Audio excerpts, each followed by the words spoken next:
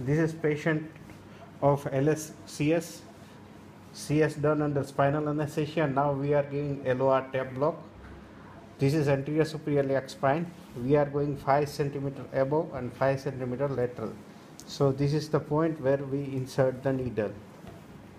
So now we have done painting and wrapping, and I will insert the needle at this point to block ilioinguinal and iliohypogastric nerve.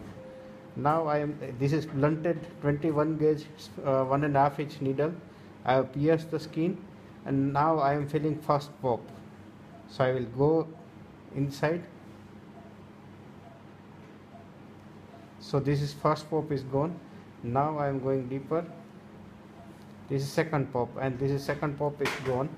So I am in the transverse abdominis fascia. I have started injecting the drug after aspiration. I will again aspirate after 5 ml.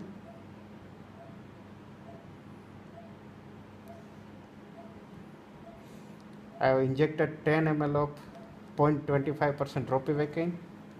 You can see the back flow. I will inject another 10 ml.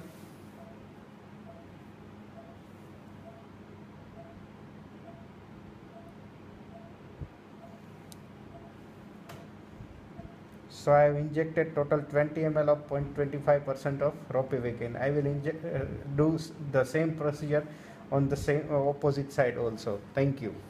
The ultrasound. This is external oblique muscle.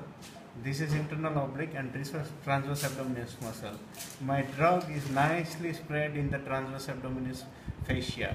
So even with blind technique, you can give the block very successfully. Thank you.